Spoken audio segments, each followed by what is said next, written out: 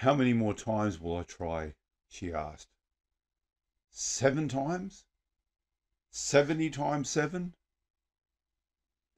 How about until you succeed? But I don't want to fail again. Think about this. When a baby is learning to walk, how many times do they fall? And sometimes they may hurt and cry, but they get up and they try again and again and again and again and again and again until they succeed.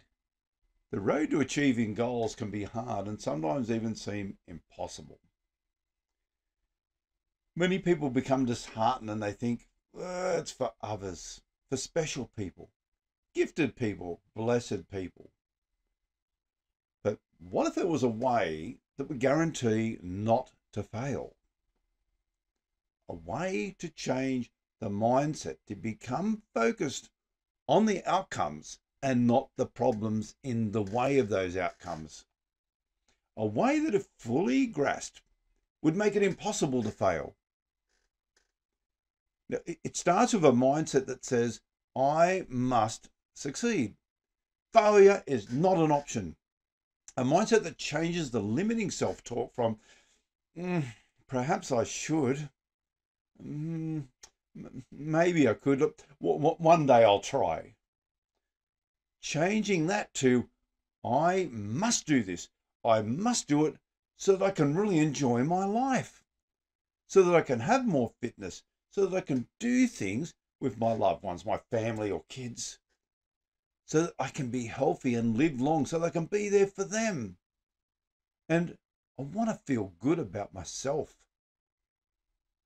Now, part of the new mindset is about being honest with oneself by honestly answering questions like, am I overweight?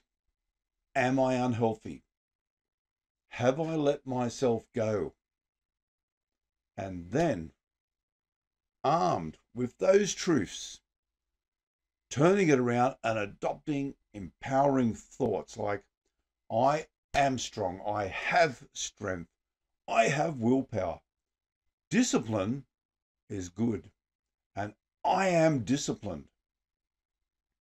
Now, in order to give this the best chance to work, we're not going to go full-on boot camp where people bust themselves so hard at exercise or restrict their diet to such an extent it becomes unsustainable for the long term.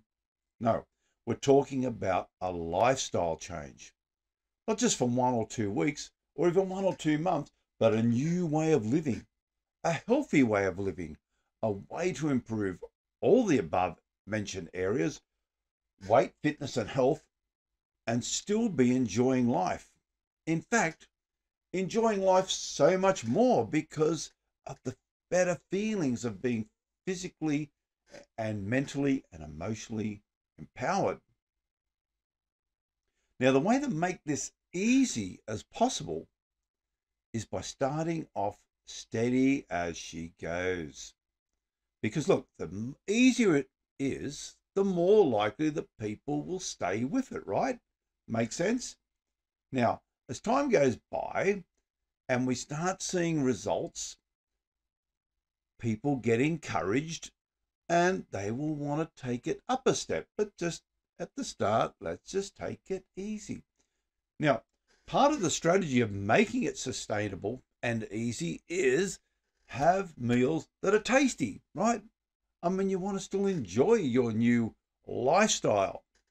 So the meals have to be tasty, but not just tasty, nutritious, healthy meals, and easy to prepare. The easier it is, the less resistance there is to change. So by putting all these things together, we're setting up a good foundation for a new lifestyle, for the new you. So now I'd like to show you this 21-day plan that's low cost, very easy to follow, and is going to get you kick-started off with a new foundation. And once you get through the 21 days, you're going to be well on the way to starting new habits. But remember, it's going to be easy. It's not going to be hard to stick to. You will enjoy it just the same way as thousands of others already have.